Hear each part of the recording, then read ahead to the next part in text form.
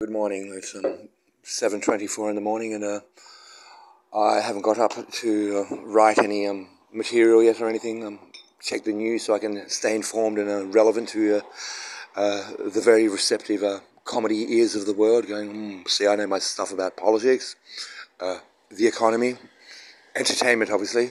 What else? Science, and obviously the deep state, dark web, what's really going on, clique.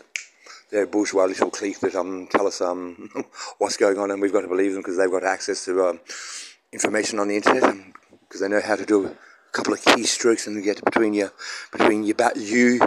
back door and your fireball. And go, ooh, what did you do to get this kind of information? Actually, don't tell me, Bradley.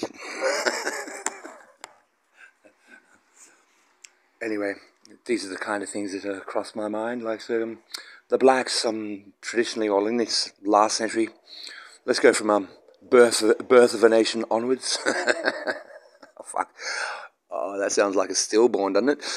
Anyway, on paper, anyway. So if the Ku Klux Klan are the natural enemy of the 20th century of the black, probably before that, obviously, but I'm just saying on film, you know.